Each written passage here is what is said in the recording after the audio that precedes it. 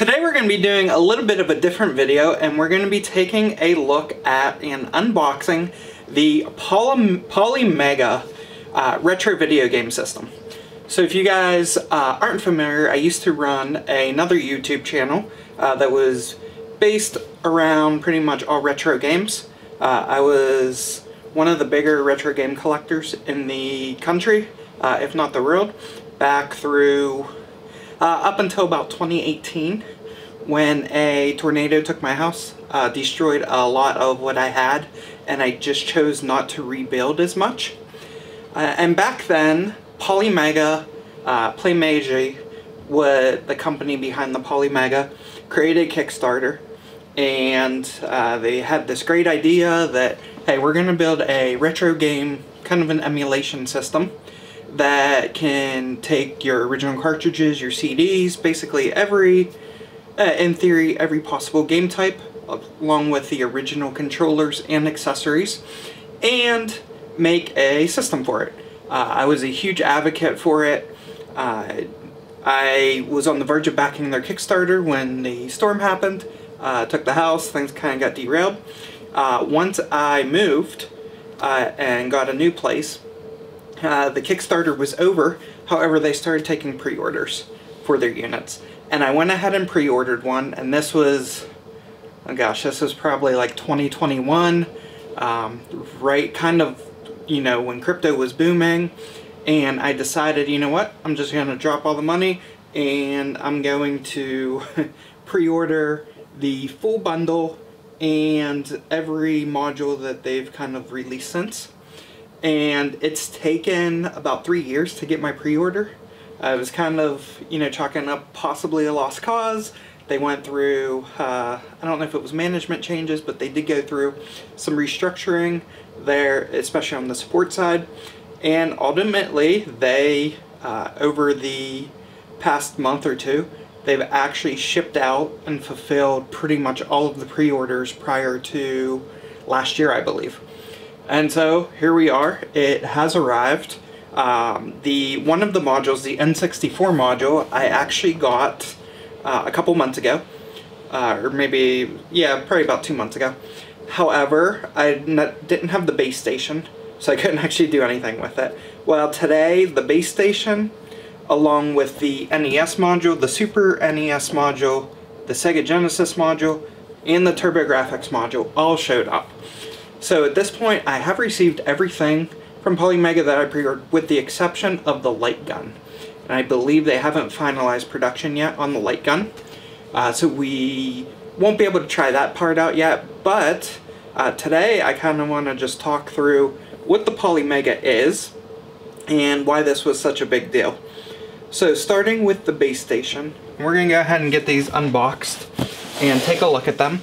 But essentially with the base station, it has the CD module in it, which allows us to, and you can see it also includes one wireless controller, but essentially this allows us to play Sega CD, 32X CD, Sega Saturn, PS1, Neo Geo CD, and TurboGrafx CD.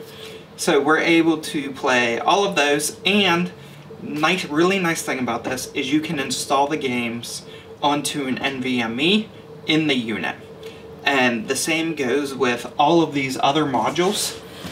You can put the real cartridge in and rate the game to the NVMe, and then you can basically have everything on one unit. And the way the modules work is it's an expansion-based system. So if we go ahead and get this unboxed,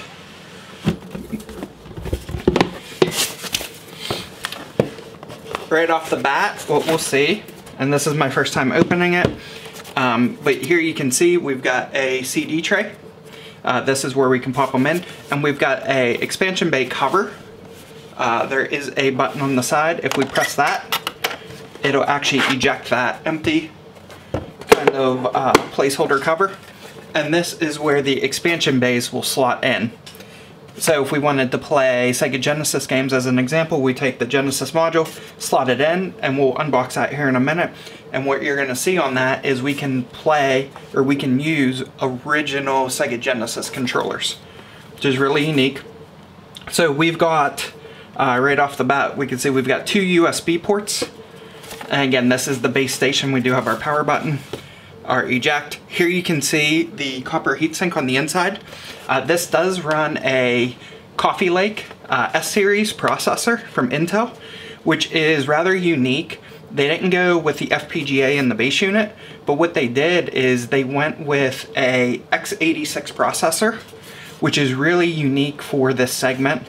Normally you don't see that, and that is going to allow us to run a lot more games in the future, hopefully. We've got power adapter, we've got HDMI, we've got Ethernet, and we have a micro SD card slot.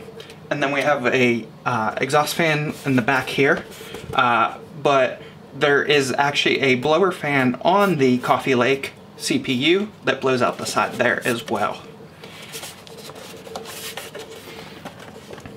And if we flip it over, there is on the bottom a SSD slot here. This is an M.2 for an NVMe or an SSD, and our plan with this is to actually run a 4 terabyte in here so that we can load it up with all of the game library, and we'll never have to really worry about putting in a physical cartridge unless we want to.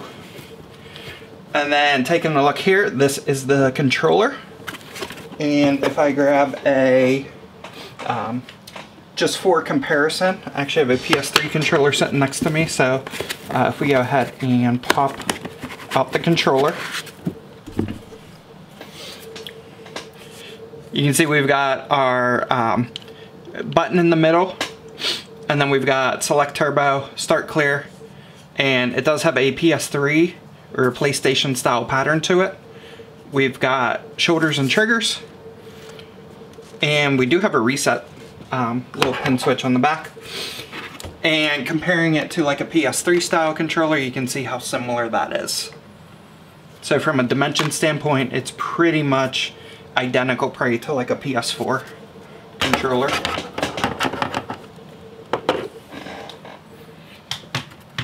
And continuing on, we do have a USB adapter that is used to sync up the controller. And let's go ahead and get out the power supply and any type of documentation that they may have provided. So we do have an HDMI cable. We also have a USB, micro USB cable, and that would be for the controller. It does have micro USB on the top,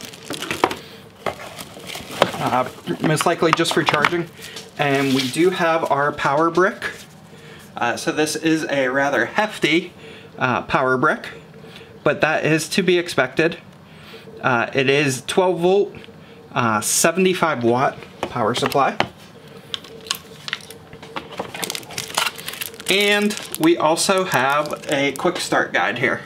Now that we've taken a look at the base station, let's go ahead and quickly take a look at some of the expansion modules. So the first one we're going to open up is the NES one, and this will work with Famicom cartridges, as well as, so that's going to be European, Japanese, and also your US NES cartridges. You can see the edge connector there. We've got 2 original style NES ports, controller ports here, and what that means is that you can use an original controller, original NES controller if you prefer in here, or you can use their controller, which is in the style of an original NES controller. In addition, this controller will also work on an original NES. And you can buy the controller separate.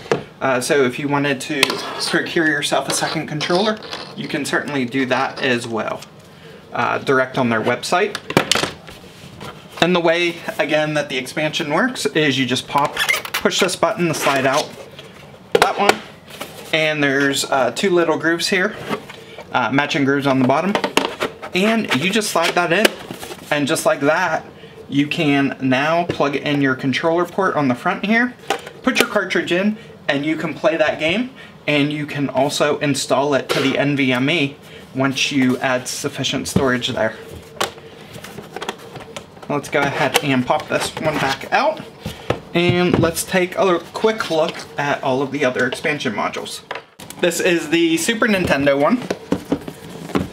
And just like the NES one, this one also includes a SNES style controller. Again, original style controller port that you can use, or you can again use an OEM controller on that. And there you can see your Super Nintendo Edge connector. And then the next one is the Sega Genesis one. And this one you're going to notice is a 6-button controller, which I actually prefer the 6-button controllers over the 3-button controllers. But if you wanted to use a 3-button controller, you could certainly do that by just plugging it in to the slot here. And there we can see we've got our Sega Genesis style edge connector. And as I mentioned earlier, I did order all of these. You don't have to order every single module. So as an example, we're going to be opening up the TurboGrafx module now. If you're not interested in TurboGrafx, then you don't have to buy this module. I opted to buy the Deluxe bundle and then all the modules since then, because I am trying to consolidate my retro game systems down to really just this unit on my TV if I can. So that was kind of the whole goal behind this, was consolidate everything down. And on this one, you can see you've got the slot in the front here, and the top is solid because this TurboGrafx uses those cards. So you just slot the card in the front. And the controller, once again, mirrors the original style as well as the original connector. And last but not least, and probably the one I am most excited about actually, going into this, I was super excited for the Sega Genesis one, so I can play 32X games and also 32X CDs. Super excited about a lot of the CD-based stuff, especially with PS1, things like that. And then they went ahead and they announced an N64 module. And that's what we have here.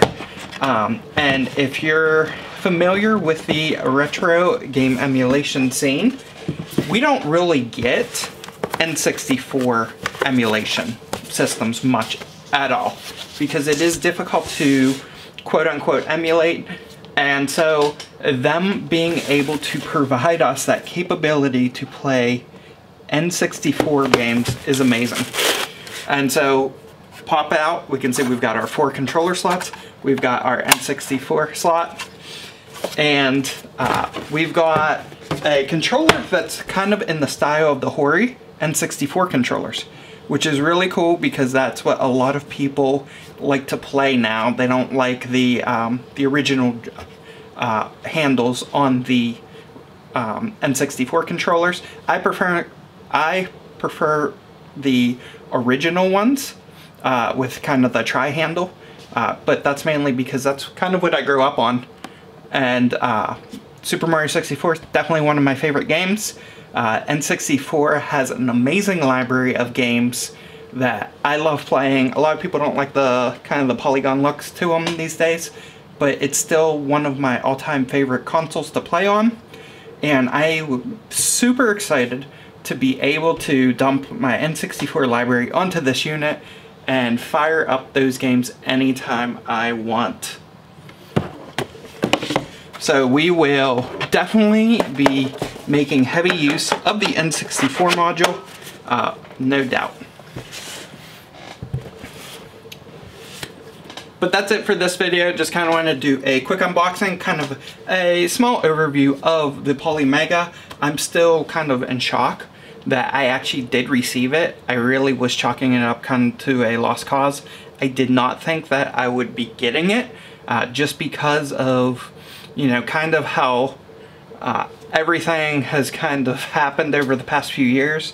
With the Polymega, just in general, a lot of people not getting their pre-orders, anything like that. I really didn't think it was going to come to fruition, but I am certainly excited that it has, and I will most likely be spending the next year or two just periodically dumping games to it. But super excited. So my next plan is to go ahead and get a 4TB NVMe or just standard M.2 SSD, put that in there, and we'll get the system all hooked up, we'll get firmware updated, all of that. But I'm really looking forward to trying out everything that this system has to offer. And it's my understanding that it has some additional capabilities beyond just what I showed here. They are working on some things with potentially some marketplace games, some online play, things like that. And they're actually also making a kind of a base station that you can use on the computer if you want, where you can kind of dock each of these expansion modules direct into a computer. And that will allow you kind of to do PC gaming with these as well if you want. If you don't want kind of that tabletop living room experience.